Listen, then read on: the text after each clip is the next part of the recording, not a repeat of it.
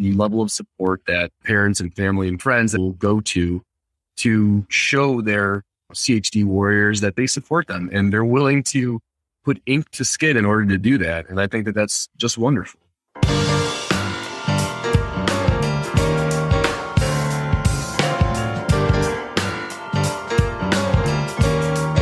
Welcome to Heart to Heart with Anna. I am Anna Jaworski and your host.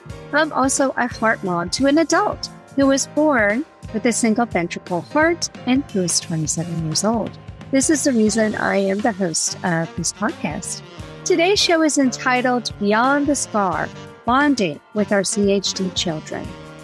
Matt Backe is married to his wife, Lauren, and together they have a 10-year-old son, Jack, and a 4-year-old daughter named Everly, who was born with a critical congenital heart defect. Matt went viral on the internet after having a scar tattoo on his chest to match Everly's, so she wouldn't feel alone. His wife, Lauren, followed suit the same day, getting an EKG tattoo on her left arm. Their unique tattoos help them to raise awareness of CHD and remind other families that they are not alone. The Backes live in Crystal Lake, Illinois, where Matt is a commercial insurance salesperson, and Lauren stays home to take care of her family's needs. Everly attends preschool and loves to dance. They recently celebrated her half birthday with a trip to Disney on Ice. Welcome to Heart with Anna, Matt. Thanks for having me. Boy, a trip to Disney on Ice. That sounds like fun. It was a very nice time. You know, half birthdays, you got to go big. Why not? I think we should go big all the time. I agree. Why wait till the real thing? You know, let's chunk it up every 6 months. Let's do something fun, right? Absolutely. You've made such a stir, Matt, with your tattoo, and you've been the topic of a number of articles and shows online, but perhaps not all of my listeners know who you are. So can you tell us a bit about your background and your family? Of course. So yes, I am Matt Backe, 38 years old, living in the Chicagoland area here in Crystal Lake.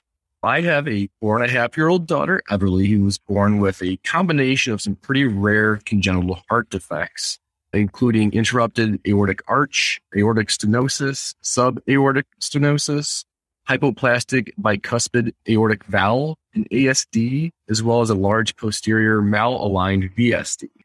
So wow. That is a rather unusual combo, isn't it? It is. It's like we got the lucky draw. It was 1 in 100,000 for just the interrupted aortic arch. And then when you mix the others in, it became even rarer of a combination. Yeah. Okay. So Everly ended up having 4 open heart surgeries by the time she was 1 year old. And those came from having the Norwood surgery at 3 days old. She had a BT shunt replacement at 4 months old and the Rastelli procedure at 11 months old, which during her recovery, actually, she ended up getting an infection in her lungs and they had to end up cutting her chest back open to clean that out. So that's how we ended up with 4 open heart procedures. That's a lot. Poor baby. Yeah, she's been through the ringer, but she is a tough cookie, let me tell you. You would never know by looking at her. I was looking at some of your other interviews and she always has this beautiful smile on her face and she just looks so healthy. Yeah, she's resilient. Really, if you didn't know the story, if you didn't see the scar that protrudes from her chest, you would really never know. She's your typical active, chatty 4.5-year-old that just is always on the go. One of the really neat things is trying to see life through her eyes because she gets so excited about some of the smallest, simplest things. But I feel like that's an important part of who she is. And perhaps it's because of everything that she's undergone. But she is the light. She's a great, great girl. Yeah. Oh, I just love that. So getting that tattoo was such a sensitive and caring action. Have you always been that kind of a person who's been empathetic to others? Before we started the interview, you were saying you were one of 5. So it looks like you've had a lot of experience being empathetic. Well, empathetic, punching bag, it all depends. But if you ask my wife that question, she would say that since Ev came along, I've become a saucy. Aww. So perhaps that means before then I wasn't. I guess it's open to interpretation.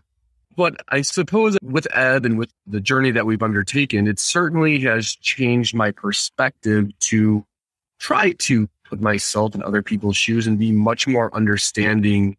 And yeah, I guess just try to think outside of myself more than I ever had before. Because when something like this happens, it really does kind of shift your perspective of things that were important that aren't any longer, or perhaps they've fallen down the priority list. But it's really just one of those things where kind of seeing where we've gone through and how we can help and support Ev, and then kind of taking that approach and looking at other families that perhaps don't have the same amazing support system that we're so fortunate to have, and just see how we can try to better those experiences for others. That is so wonderful. And to hear that you have such a great support system. So you were telling me you have 4 other siblings. Are your siblings nearby? Are they part of your support group or your parents? Yeah. So to be honest with you, I think that the biggest players here are my in-laws. My mother and father-in-law, I feel like I married into the jackpot family because they are just such wonderful people. They live right down the road from where we live. So they're always around and helpful as can be. And my wife's aunts and uncles and cousins, same thing. For the most part, they're fairly local. My parents are local. My sisters and brothers are all pretty much in the area. I have one that kind of meanders down to Arizona, but that gives us a place to go if we need to escape the winter. Even aside from family, just the group of friends that we've really surrounded ourselves with, both folks from before all of this happened that have really embraced the situation and lended their support, and then others that we've met along the way that have gone through and are going through similar situations, has been fantastic, because it's those folks that when you talk about some of the struggles, they get it. They've been through it. Yeah. And so you can really kind of bounce things off one another for the greater good, if you will. Absolutely. And I think today we're actually able to address mental health issues like body image issues, and even what you're talking about, just that support, that knowledge that there is somebody else out there and that you're not in this alone, which I think is a really scary thing. How important do you feel it is for us to address these issues, especially with young children? I think that addressing the mental health aspect is very, very important. And especially here being May, and it's Mental Health Awareness Month, it's certainly an important topic. And I feel like the earlier that you can address it and have the younger folks embrace it and then be open with some of the struggles that they're going through, it helps, because then they're not just internalizing things and perhaps elongating that struggle. And I think that that goes, to be honest with you, with both Ev in our little circle here, some of her struggles and challenges of how to deal with the fact that she has the zipper scar and things of that nature, but then also to Jack. It's a balancing act of ensuring that his emotional needs are met and that he feels like he is just as important, because he is, to the overall constructs of the family, and having him be part of the fun and the positivity that goes along with everything. It's very, very important.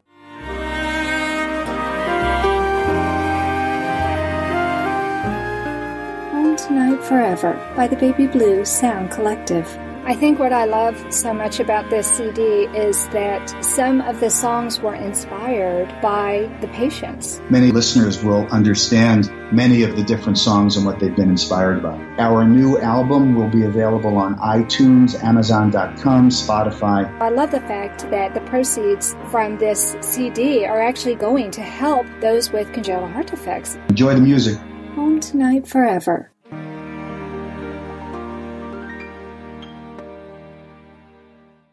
This content is not intended to be a substitute for professional medical advice, diagnosis, or treatment. The opinions expressed in the podcast are not those of Hearts Unite the Globe, but of the hosts and guests, and are intended to spark discussion about issues pertaining to congenital heart disease or bereavement.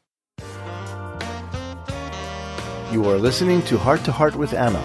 If you have a question or comment that you would like addressed on our show, please send an email to Anna Jaworski at anna@hearttoheartwithanna.com. That's anna@hearttoheartwithanna.com. Now, back to Heart with Anna. Matt, let's talk about going public with your tattoo scar. I've noticed over the last 10 years that more and more heart parents, heart spouses, and heart warriors are getting tattoos related to their congenital heart disease. Do you think these tattoos are a reflection of some trend in our culture? It's a good question. Before I made the decision to get my particular tattoo, to be honest with you, I didn't really give it a whole lot of thought. I'd never had a foray into getting tattoos or anything like that in the past. I wasn't really aware of what other possibilities or options there was. I just had in my mind, I wanted to get something that would be as similar to what she has, just for the simple fact that if she was ever feeling self-conscious, she could look to me and see that there's something similar on me and it's no big deal and we can be zipper buddies.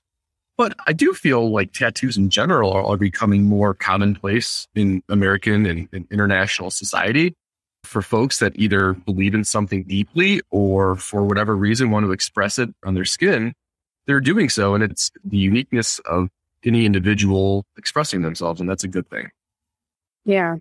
It's interesting because when I first became aware of people doing this, it was mostly moms, but of course I belong to a whole bunch of heart mama groups on Facebook. Sure. So I'm in touch with a lot of moms, and I have even seen mothers who have tattooed hearts that look like anatomical hearts with their children's heart defects on them. And they do it over their own heart. I've seen women do what your wife did with the EKG. It's really interesting how many creative hearts I have seen. I have seen some women with some gorgeous hearts that have all kinds of intricate things surrounding the heart. I just find it fascinating that so many people seem to be getting heart tattoos, but I haven't seen anyone else get one with a scar. And I think that's really interesting that you chose to do a scar and not a heart. Yeah, and I feel like the tattoo artist was also taken back by when I asked him, what does he think about the design and my thought? And it seemed like I kind of caught a deer in a headlight because he's like, I've never done a scar tattoo before. And it was someone that I feel like had been doing this for some time. So that was neat to kind of have a unique experience on his part as well. But after this whole thing kind of went viral, like you said, I did also take a look at some other CHD related tattoos that folks have had. And I agree with you. It is really awesome the level of support that parents and family and friends will go to show their CHD warriors that they support them and they're willing to put ink to skin in order to do that. And I think that that's just wonderful. Yeah, I think it is too. One of the things that makes me giggle a little bit is I actually know of at least one, but I think it's more like 2 or 3 heart warriors who had heart tattoos with their anatomical defect on it. And they've teased that, okay, this way nobody has to open them up to see what's wrong with their heart. That's funny. That's too funny. There you go. Know. I think it's so funny, but wow, a lot of people, I think they're feeling that sense of identity and having that heart there. You can just see that, oh my goodness, we have something in common without even having to say a word. And I think that's what your scar tattoo does for your daughter. It's like, it's okay. Daddy has one too. And It takes away that negative stigma. Right. It was trying to, I suppose, normalize it to a degree. And again, my thought being that as she grows older, she's likely to be more self-conscious, more self-aware, as we all tend to be. And then if we're ever at the beach or the pool and she, for whatever reason, feels that it's out of place or that she's uncomfortable, I'll be right there with her so that she's not alone in that regard. Yeah. It's also interesting, too, because we've had her embrace that uniqueness. So that is a positive thing, right? Because you want her to see that that is truly her badge of courage. That's her zipper. It goes up and down as needed to take care of her heart. And that she's been through the ringer, but she's come out on the other side and she's as tough as nails. Yeah, I love that. So now you're this public figure in the CHD community. Can you tell me how becoming a CHD ambassador has affected your life? I will give all the credit in the world to my wife, Lauren, in this regard, because she has really stepped up in terms of advocacy and being an awareness champion and being very involved with other CHD foundations and organizations. I feel like I just ride her coattails, and that's totally fine. So the fact when this tattoo came to bear was completely out of nowhere. In fact, that day, got the tattoo. My wife followed suit with her first one as well. A very seemingly harmless post on Facebook because my wife's thought was, people are not going to believe this. We actually did this because we're not tattoo people. And so the hospital that Everly goes to saw it and asked Lauren if they could use it in some internal correspondence. And of course, we said sure in the name of awareness, of course, we're happy to help and say yes to the hospital for everything that they've done. So apparently someone from their media team saw it as well at the hospital and asked if they could use it for out-facing purposes. And again, our response was yes, of course, if it's going to help with awareness in the hospital, sure. And so when they did that, we didn't really think anything of it. They had said that perhaps media will pick it up, perhaps they won't. It ended up that everyone decided to run with it. And it was crazy. The month of February was a whirlwind. And since it came out, it's more just the same of just embracing the platform, if nothing else, to truly try to spread awareness of CHD. Because it is such, I feel like, an underfunded and understood disease that's so prevalent. And anything that we can do, any small token that we can offer to help the greater good there is certainly something that we are more than happy to do and be part of. I just love that. It seems to me that one of the traumas associated with CHD and multiple open heart procedures like what your daughter has had is that of body mutilation. I wonder if people getting tattoos is a way for them to kind of take control of the way their bodies are affected by CHD. How will you feel if Everly or Jack ever want to get a tattoo? That's a neat perspective. And I think that the control aspect of that question is interesting because I feel like even as a family, and especially for Ev, because a lot of things that are done are outside of her control. If it was up to her, she certainly would never have an IV or a PICC line or obviously open heart surgeries. So yeah, having that degree of control or even controlled chaos is always an ongoing struggle as a CHD family. That said, Jack actually has gone on record with saying that as soon as he turns 18, he is going to get a matching tattoo of mine so that he also has a scar for Ed. We'll see if he holds to that, but he's been pretty steadfast in that sentiment. And with Everly, I guess if her personality now is any harbinger for what's to come, I'm sure that she will be not hesitant to get any sort of tattoos or piercings or whatever her little heart desires. She sounds like a fierce young lady, a force to be reckoned with. She is a spitfire, and it's great, though. My wife says that she has a lot of spice and spunk, and I think it's a good thing when you're going through what she's gone through and will go through. I feel like having that edge to you is super important. Yeah, I think so, too. I think it's a double-edged sword. My heart warrior is as stubborn as the day is long, and I'm so thankful. Because had he not been the stubborn little boy and young man that he was, he wouldn't have recovered from what he's had to go through. And I think probably the same is true for Everly. They have to have a certain amount of spice. They have to have that strong desire to live, that strong will to survive. And I'm not indicating that those who don't make it didn't have that. Unfortunately, it's not just the will to survive that enables our kids to keep moving forward. There are lots of forces that are outside their control. But I do find that the ones that do make it are often spitfires. 1,000%. And sometimes I have to stop myself and just remind myself how fortunate it is that she has that trait when sometimes it's not exactly, good for that moment.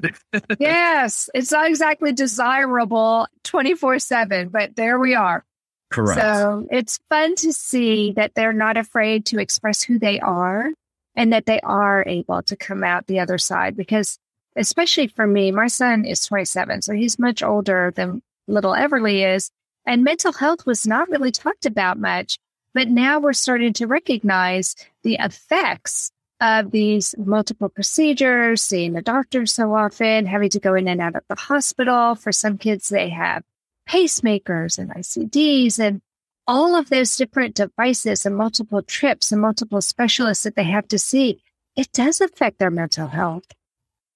Absolutely. And I've seen firsthand the PTSD that has been stricken with, or however you want to say it, just due to all of the interactions that have been more bad than good, even though obviously the medical professionals and doctors and nurses are wonderful. It's just she associates it with being away from home or being poked or just doing things that she doesn't want to. Actually, she was just recently admitted to the hospital for 3 days with a para-influenza virus, which to you or I, it's just a common cold, but it knocked her on her butt. And just seeing her and just the trepidation and the true fear of knowing that she had to have an IV administered and being at home. It's not fun. And those are things that really hit home. And if anything, I feel like are some of the hardest things about being the parent is to see your child just go through that and know how fear-stricken they are in that moment. It really does take a toll on their mental well-being. And so you try your best when they're home to rationalize as best you can with a 4.5-year-old, but then to try to do other things to make it associated with other positive things. Like we have a number of dolls that have all of the goods in terms of medical equipment. So we have like a Cabbage Patch doll that has a nasal cannula and one that has an oxygen tank so that she can be the doctor and say, okay, we're going to do this today, or we're going to do an echocardiogram. And here we're going to rub some jelly on your belly. And here's the paddles and the nodes. So we try to have her kind of go through the paces herself so that she can have a degree of control in that small little playtime, just to try to help her get through some of that. Because again, as a 4.5-year-old, it's difficult to understand why it has to happen to her. Anna Jaworski has written several books to empower the congenital heart defect, or CHD, community. These books can be found at Amazon.com or at her website, www.babyheartspress.com. Her bestseller is The Heart of a Mother, an anthology of stories written by women for women in the CHD community. Anna's other books, My Brother Needs an Operation, The Heart of a Father, and Hypoplastic Left Heart Syndrome, a handbook for parents, will help you understand that you are not alone. Visit babyheartspress.com to find out more.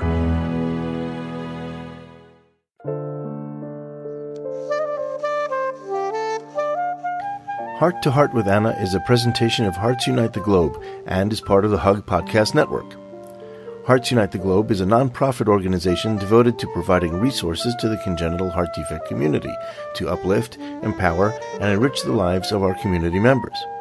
If you would like access to free resources pertaining to the CHD community, please visit our website at www.congenitalheartdefects.com for information about CHD, the hospitals that treat children with CHD, summer camps for CHD survivors, and much, much more. Wow. I think that's so brilliant. Yay for Cabbage Patch dolls that they actually have that available. Amazing. Yeah, it is neat. And then too, Lauren's uncle is a doctor. So some of the little extra oxygen lines and things like that, we were able to get just for the purposes of her to have firsthand experience tinkering with it. And again, like I said, her being the nurse or the doctor so that she can get more comfortable with what things are and what they do and why they do what they do. Yeah, I love that. Do you use those dolls to help explain to Everly what her heart condition is so that she can internalize through play what it is that she has? Absolutely. Yep. We've done that both with the dolls that she has, as well as she has a couple of stuffed animals that one is a teddy bear that has a zipper. And so when you zip it down, it has the heart that has the stitches on there. And so that's kind of where the whole turn zipper came to bear here at the house in terms of how we use that. She knows if you ask her, what is she working with in terms of her heart? She says, I have a special heart that needs help. And so, again, trying to frame it as it's special, it's unique. It's something that she was born with and that she's going to have. And it's not a bad thing. It just needs a little bit of assistance, if you will. And so I think that that definitely has helped her understand to a degree because we want her to have a degree of understanding of what she has and it's special. But also, too, at the same time, she doesn't need to know all the intricacies of it. She's 4.5. I mean, that's really young to understand everything. But I was the same way with my son growing up. I tried to make it as natural as I could, just like you. I have a child who's older. I have 2 sons. So just like you're dealing with, we have the older brother. And having a younger sibling with a heart defect definitely impacts that older sibling. There's no question to me that it definitely affected Joseph. In fact, when Alex was born, Joey was 3. Mm-hmm. And gosh, those preschool years, they're so critical for developing self-awareness, but they're also a very imaginative time of development. And I was really afraid with Alex going into the hospital that perhaps 3-year-old Joey had an uncharitable thought about his brother, like, I wish he wasn't here anymore, because for 3 years he had had his daddy and me all to himself. And I didn't want him to think that maybe if he would have had one of those thoughts, which would be completely normal, that that's why his baby brother was in the hospital. And I think it was a challenge for us to do what you were talking about, which is to make Joey still feel important, still feel special, because unlike you, we don't live in a big city. And we certainly didn't live in a big city when they were little. We lived way out in the country. So Alex's hospital was 3.5 hours away by car. And that meant that Joey couldn't be with us. And we had relatives taking care of him. Did you have relatives taking care of your son so you could be with Everly at the hospital as much as you could? You know, Hannah, it seems like you and I had some big parallels here in terms of how we went through things with Jack as well. I mean, Jack was a little bit older when all this went down. He was almost 6. And it was just unfortunate because at first he was like, well, why isn't my little sister just coming home from the hospital? I thought that's how it works. He had to grow up pretty quickly and understand some really big person things, which to his credit, he did gracefully and wonderfully. And I think that even more so than he already was, it just made him such a compassionate young man who is so caring and tender and really looks out for her, even though they still have their sibling squabbles like any brother, sister will. At the end of the day, he's so caring and compassionate and empathetic. Those are incredible traits in any human, but for a 10-year-old is wonderful. Yeah. Yeah. A lot of 10-year-olds don't want to have anything to do with their baby sister or baby brother because they're too busy. Gosh, by 10, you're on your bike. You're really active with friends and doing lots of school activities and possibly doing Weeblos, or at least my boys did, Weeblos and karate and so many other things that playing with a preschooler is not usually high on their priority list.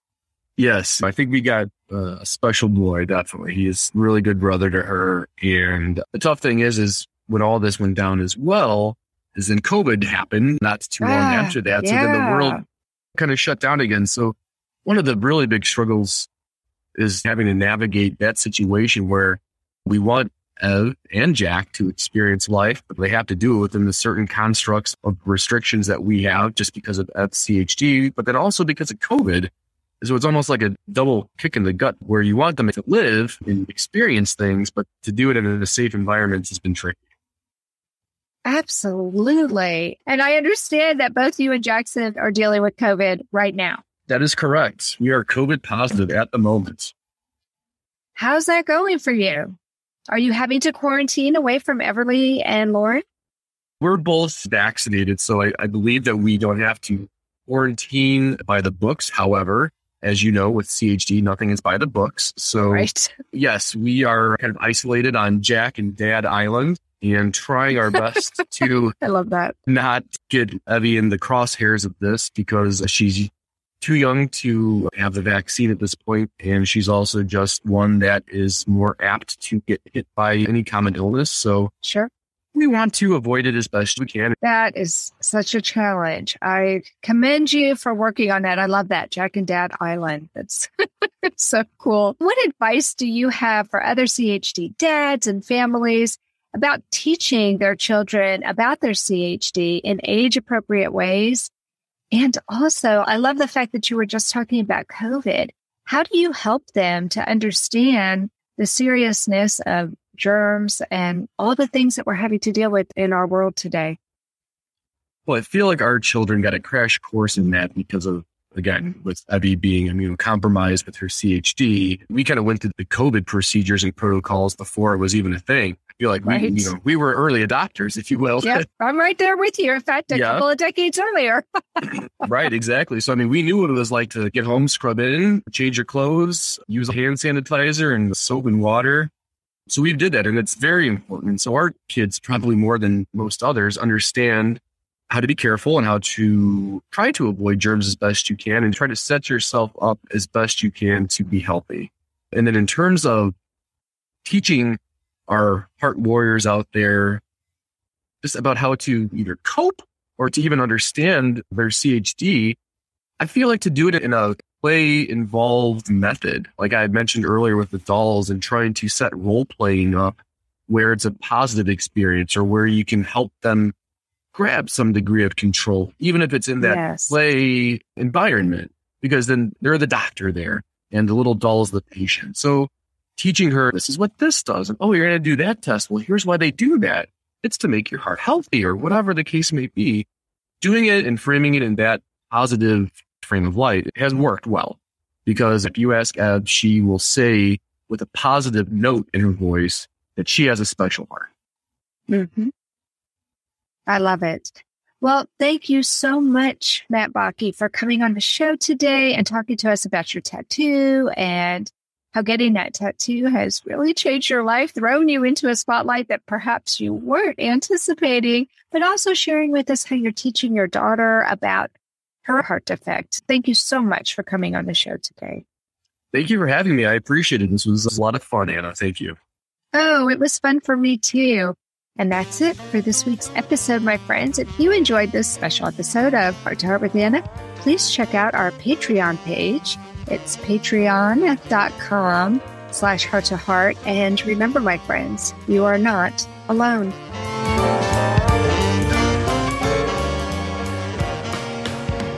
Thank you again for joining us this week. We hope you have become inspired and empowered to become an advocate for the congenital heart community. Heart to Heart with Anna with your host, Anna Jaworski, can be heard at any time wherever you get your podcasts. A new episode is released every Tuesday from noon Eastern Time.